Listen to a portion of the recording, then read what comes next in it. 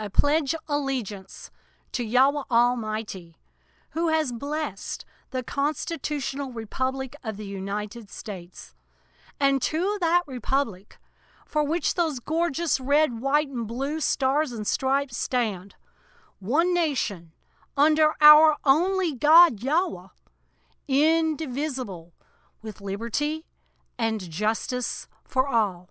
Now, please, this is no disrespect to our Pledge of Allegiance. Any of you who have done any research on the Pledge of Allegiance know that it did not have "under God" in it. As a matter of fact, it was already being taught to our children way back when it first came about. And the phrase "under God" was not even in the Pledge of Allegiance, and the school children were taught to lift their right hand as a Hail Hitler type sign, and it was our President Eisenhower who inserted the phrase "under God."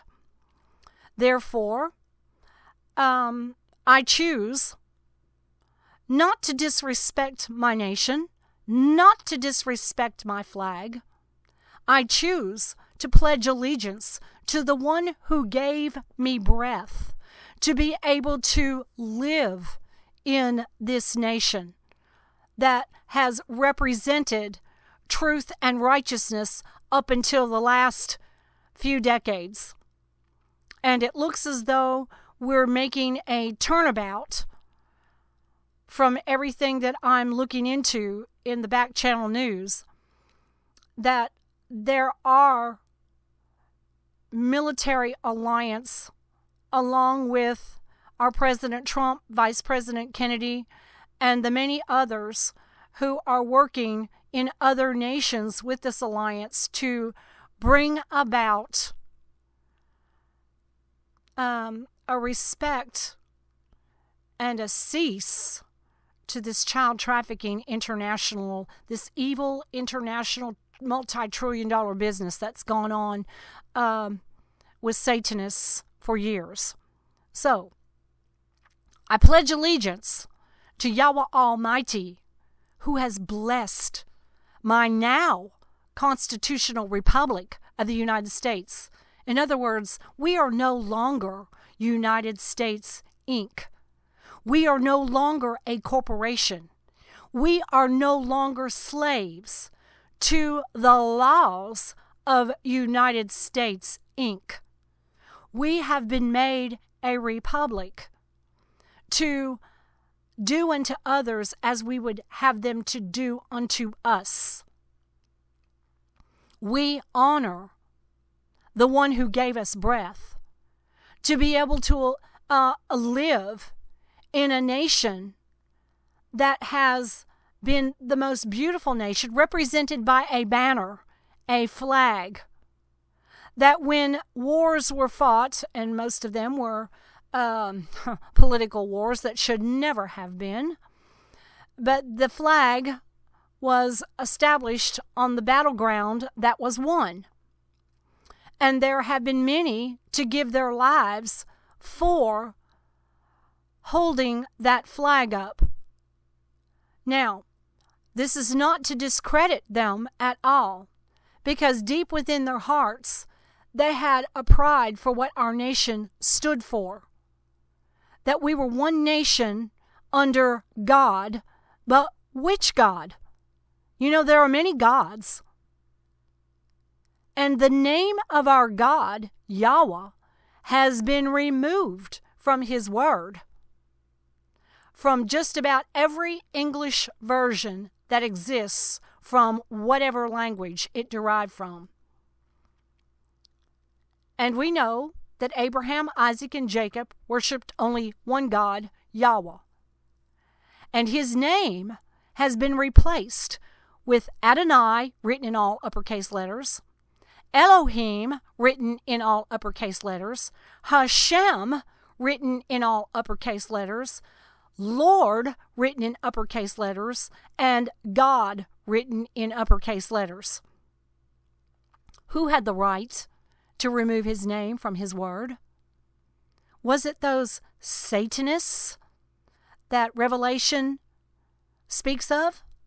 They say they are Jews, but are not, but are of the synagogue of Satan? Is that who removed his name from his word? That he's a God called by many names? No, no, no, no, no. There's no verse that represents that. Yes, Yahweh is an Elohim, a God of many attributes, but he has only one name. And that Son was given the name above all names, his Father's name. Great is the mystery of godliness, for God, Yahweh, was manifest in flesh. Now, please, before you start to shut off that knob, I do not question anyone's experience anywhere ever. That would be completely stupid on my part, because the Word teaches me in Habakkuk, and the book of Romans that unto every man, or for us women, is given the measure of faith. This is from the beginning of time. But what do we do with that measure of faith? If faith comes by hearing, and hearing by the Word, what Word? The Word of God, the Word of Yahweh. Faith comes by hearing, and hearing by the Word. So we build our faith when we hear the Word. But it seems to appear that those who have the television that programs their mind are giving ear to more of mainstream media, things that don't mean a hill of beans to your salvation. They're given over to carnality and whatever pleases their flesh, to where their faith, their ears are not hearing the real word. Because how can you hear without a preacher? And how can you hear except he be sent? There's a lot of preachers, a lot of ministers, a lot of teachers throughout the earth. But what are they teaching? If we've only got one scripture, why is it that we have many labels of human beings that were never given labels by the scripture? You know, they never were called Christians at Antioch. No, never were. No, no, no, no, no.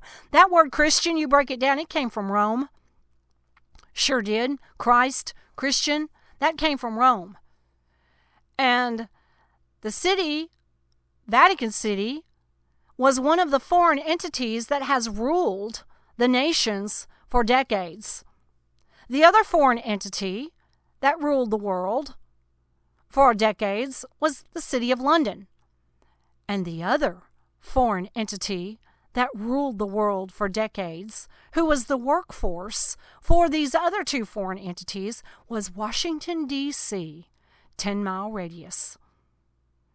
And it never should have been that way. But we had corrupt politicians way back when, after 1871, that turned this nation over to slavery, to these three foreign entities. So, where are we now?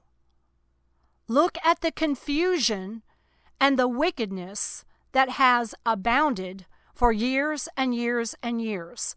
You know, television started off as, we had radio first, and then there was television, tell-a-vision to program your mind. And it started off innocent enough, but over the years, subliminal stuff was inserted, and a little bit more subliminal stuff was inserted. And I can remember, and I'm an aged woman, I can remember when, back before I lived right, about Gone with the Wind, and it had one curse word in it. Boy, everybody flocked to see what that curse word was, and there it was. And look where you've come a long way, baby, in the wrong direction. There's a lot of people that need a roll of toilet tissue to wipe your mouth. Yes, you do. because you claim to be a biblical believer. But does bitter and sweet water come out from the same fountain? No. No. Well, who are you, judging me? Well, my word tells me that I know a tree by its fruit. I can identify a tree by its bark, by its leaves, and by the fruit that it produces. Either the fruit is good or the fruit is bad. And that comes out of a man will defile the man, or for us women. And I speak to the American nation, this constitutional republic, as a woman. She is depicted as a woman. Therefore, I want to encourage you to return to righteousness. Well, how do we do that? Well, we have 2 Chronicles 7:14. It says, and I'm reading from the Complete Jewish Bible first, it might not be just crocodile tears of repentance. You know, there was a lot of that during 9/11. That was just a slap on the hand, and among other things that's happened. But it says, because the churches were filled, the synagogues were filled, the congregations were filled, everything was filled up, and everybody's saying, God bless America. Well, what happened? Well, it kind of wore off, didn't it? People just kind of drifted back into their own slump of perversion, of filthiness. They allowed their eye gate and their ear gate to be corrupt with evil and foolishness instead of hearing. You have ears, but do you hear the word of Yahwah? If faith comes by hearing, and hearing by the word of Yahwah, and your faith is low, and we know unto every man or woman has been given the measure of faith, what are you giving your ear gate to? What are you giving your eye gate to? Well, we have to be balanced. No, we got to be overbalanced. Yahweh comes first. His word comes first. He gave us breath. Should we not offer him a sacrifice of praise and seek him in the morning, through the night, before we go to bed, throughout the day? Giving our ear gate, our eye gate, our entire five senses to his things? Oh, well, we got to live. That is living. I remember one of my sons years and years and years ago when they were young and at home. Teenagers, you know how teenagers, they think they're adults and they know everything. And I was up here studying. And the one son came up the steps and he said, Mama, you need to get you a life. And I laughed. I said, boy, I got the best there is. I'm involved in it right now. I want to eat, drink, and sleep the pure word of Yahweh without compromise. And I see this in Yahweh's people, those who claim the name of Yahweh and who even know his name is Yahweh. I'm seeing compromise. They compromise in their lifestyle. They compromise in who they marry. They compromise with their children. They give over to things that they know. He that knows to do good and does it not, to him it's sin. But most have been rocked to sleep because they have fed their flesh more than they have fed their human spirit on a day-to-day basis with that which is righteous and holy. And that's a shame to any of us. And I speak this with fear because my flesh is the same as anyone else's. And if it were not for the Spirit of Yahweh that has kept me, I could be in the same boat. But my prayer every day is, Yahweh, direct my day. Yahweh, deliver me from stupid today. Yahweh, if this decision is not right, you cut it off. You stop me. And I have watched him do that. I've watched him do just that for years and years and years. And he has protected me from compromise. Not that I haven't been, had things, we're always tried. We're flesh, okay? And deep-rooted hurts, if you don't watch that thing, that deep-rooted hurt becomes anger. But we know that the word says, be angry and sin not, right? So we're angry and we sin not. So, that anger ceases. You know, cease from wrath, cease from anger. These verses. We work on us as situations arise, and we're going to have these things test us. We're going to be proven and proven and proven and proven until death do us part. And none of us have yet resisted unto blood. Yet. So where do we stand? Okay. So we pledge allegiance to one God, Yahwah. This is no disrespect to our flag, and I do not disrespect anyone's experience, because all have been given the measure of faith. But I'm going to ask you a question. What do you do with that measure of faith? What do you do with it? Are you content where you are? Most people teach only what they've been taught, but have you ever questioned it? That's what's wrong now. We've not questioned these illegal so-called laws that are really not laws, and they no longer apply to us because we are no longer under United States, Inc. We're under the Constitutional Republic of the United States. So this brings me to some verses that I had written up, and I'm going to flip over here. I'm using a Bible Works program, and I want to read from the Bible Works program from 2 Peter. I started my reading from 2 Peter chapter 2, verse 10.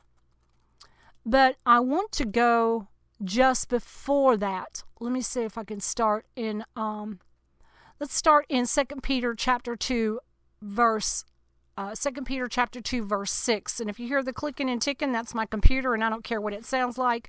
I'm more concerned about what this word says. All right, this is a writing. This is an epistle that was given to those that worshipped Yahweh, not a Shua and not a J name. By the way, where do you find in the first blood covenant again where the object sacrifice was worshipped? You don't find it. Yahweh was given praise for providing the sacrifice. He provided himself. Great is the mystery of godliness, for God, Yahweh, was manifest in flesh. That Son was given the name above all names. To name that piece of flesh anything other than his Father's name constitutes idolatry and breaks the commandment, you shall have no other gods before me. That's not saying you don't have anything. You might have the Holy Spirit and you've never heard this before. Well, I'm going to challenge you like the back channel people challenge you. They say, do your research. Don't trust what I'm saying. Do your own research. All right, so I'm challenging you. Look, this programming about the name of Yahweh being returned to his word has been going on. This is now, we are into our 38th year. My husband, Jerry Kirk, who you hear his programs before mine, he was killed in a tree accident. It'll be 6 years ago this November. And Yahweh has blessed me to carry on this programming. So let's go to 2 Peter chapter 2, verse 6, and I'm going to read several verses here, okay? I'll be reading from the Complete Jewish Bible and from the King James Version. The Complete Jewish Bible is about as close to the Hebrew as you're going to get. But even then, they tried to deceive you because they replaced his name with some kind of Shua name, Adonai title, or Elohim title, and in some of the Israeli versions, Hashem. All right, here we go. 2 Peter chapter 2, verse 6. And he condemned the cities of Sodom and Gomorrah, reducing them to ashes and ruin as a warning to those in the future who would live ungodly lives. KJV reads, and turning the cities of Sodom and Gomorrah into ashes, condemned them with an overthrow, making them an ensample to those that after should live ungodly. Okay, we got godly and ungodly. So what's godly and what's ungodly? Every man is righteous in his own eyes, aren't they? My husband used to teach where you can walk into an assembly, a congregation, a church, a synagogue, whatever, and you can look at the women and see if the preachers are teaching the truth. Because women are to be modestly dressed, not in an abomination of pants. pants were given to the men. You can go back to Deuteronomy chapter 5. It says that a woman shall not wear that which pertaineth to a man, nor a man a woman's garment, for all that do so are an abomination to Yahweh. Women were keepers at home. That word keep goes back to guard, back to 2 Peter here. Okay, so it goes on to say in the 7th verse, and delivered just Lot, vexed with the filthy conversation of the wicked. That's what the KJV reads.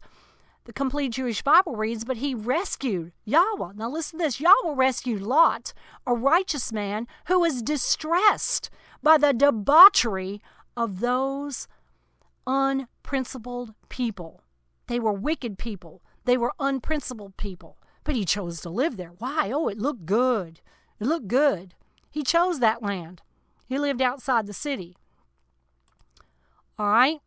Verse 8 says, for the wicked deeds which that righteous man saw, talking about Lot, and heard as he lived among them, tormented his righteous heart day after day. That's what Complete Jewish Bible says. And then KJV reads, for that righteous man dwelling among them, in seeing and hearing, vexed his righteous soul from day to day with their unlawful deeds. So that Yahweh, this word is Yahweh, it's not the Lord, and it's not Adonai. So Yahweh knows how to rescue the godly from trials and how to hold the wicked until the day of judgment while continuing to punish them. That's Complete Jewish Bible.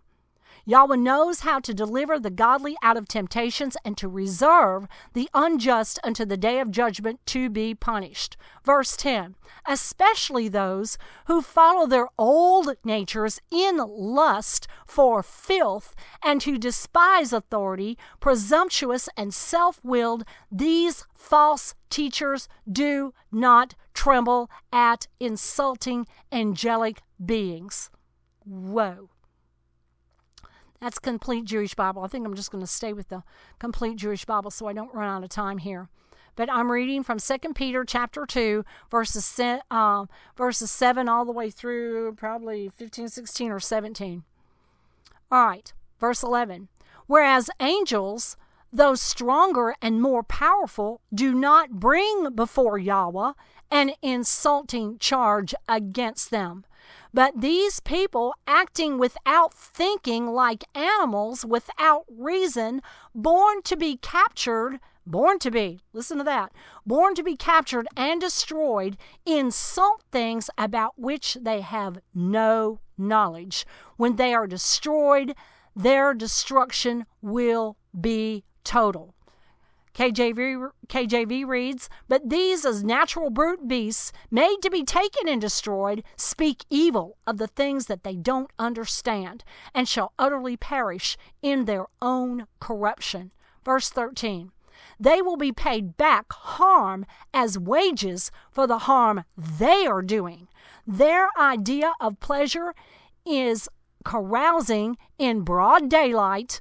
They are spots and defects reveling in their deceptions as they share meals with you. KJV reads, and shall receive the reward of unrighteousness as they count it pleasure to not in the day they count it pleasure to riot in the daytime. Spots they are and blemishes, sporting themselves with their own deceivings while they feast with you. Oh, we're supposed to be set apart, separated from people like this. This is talking about Lot. He was with them. He heard what they said and done every single day in, day out. And before Yahweh brought judgment on Sodom and Gomorrah, he brought out Lot and his family. And you know what happened after that. His wife looked back because she longed for that life. Women are a weak vessel. Watch it, women. Watch it. Better draw close to Yahweh. And what happened to the girls? They were deceived. They were deceived. They committed incest with their daddy. Shame. Shame. So, this, I thought about something too. It says their idea of pleasure is carousing in broad daylight. You ever heard of somebody say, hey, let's go have fun. Let's go have some fun. Have you ever looked up that word fun? It's evil. This is an evil word. I did an etymology study on the word fun. I know you're going to think, oh, well, you're rolling your eyes. Look, words mean a lot. We do not stand under anyone. Understand? The word fun means diversion, amusement, mirthful sport, a cheat, a trick. Okay, it means to cheat, to hoax. This is bad. It comes from the Middle English form of befool. B-E-F-O-O-L, befool. It means to cheat, to jest or joke. What does the word say about that? Not foolish jesting, but rather of giving of thanks.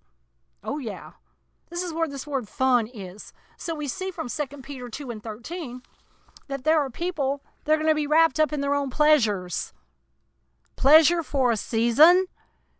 Why have pleasure for a season when you can do a turnabout, repentance, turn your complete being over to that tender heart that you used to have, that listened and that thrived and hungered and thirsted for the word of Yahweh only? But over the years, Satan has rocked human beings to sleep. I've seen him and watched him rock people who claim to know the name of Yahweh. You know, we got verses for that. There's going to be those, the New Blood Covenant says in one place, it says that there are those that's going to stand before him. So, well, haven't we prophesied in your name? And it wasn't a J name and it wasn't a Shua name. It was the name of Yahweh. Haven't we prophesied in your name? Haven't we done miracles in your name? And what does he say? You depart from me, you that work iniquity. I never knew you. I don't know if I'm going to get through this or not. Okay, let's go to verse 14. For they have eyes always on the lookout for a woman who will commit adultery, eyes that never stop sinning, and they have a heart that has exercised itself in greed, so that they seduce unstable people. What a cursed brood. That's Complete Jewish Bible. Verse 15 in the Complete Jewish Bible. You can read this yourself in the KJV. Again, this is reading for the book of 2 Peter, 2nd chapter. These people have left the straight way and wandered off to follow the way of Balaam ben Beor, or Baalam, the son of Basor, who loved the wages of doing harm. Isn't that what our special forces are rescuing now? Innocent children who have been trafficked over our borders, tortured until their blood is drained out with adrenochrome that the elites of a multi-trillion-dollar business have used. Isn't that what our special forces, our alliances are bringing down now?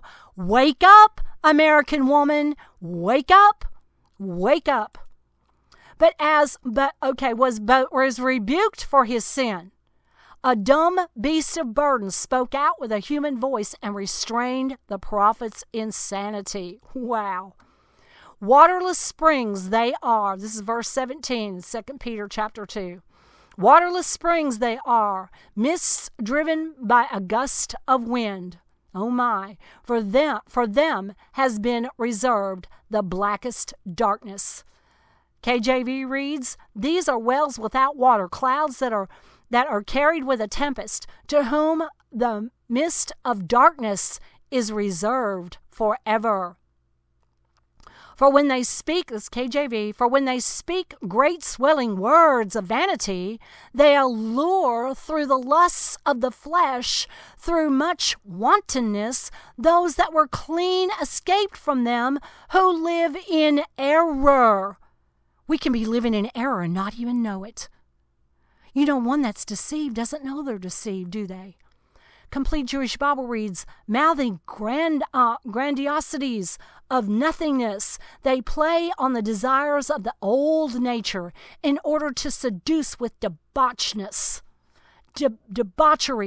people who have just begun to escape from those whose way of life is wrong. There's a way that seems right to a human being, right? But in the end is judgment.